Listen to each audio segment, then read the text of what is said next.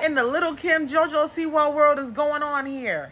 Jojo Siwa says, stop fucking playing with her, okay? She's that girl. It's Glorilla ass over here retweeting, talking about some okay Smooth Knuckles. Nah, but Jojo Siwa ate the internet up with this fucking magazine cover. And I really feel like a lot of people need to realize that she's not a kid anymore. You have to understand that she's 18, blossoming, living in her truth, living in her best life.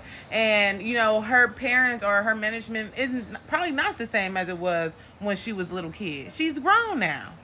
I'm not even gonna lie to you, I don't know what the point of this shoot was or any of that, but it was definitely giving Little Kim. Like, I'm not even trying to be funny, but her little thing, it was like big right there. Like, that's a big monkey right there. Like, girl, Jojo, like, talk to us. Tell us what was the imagination behind this? Like, I need to know. Not imagination, but the vision behind this. I need to know, because this is cute, very cute.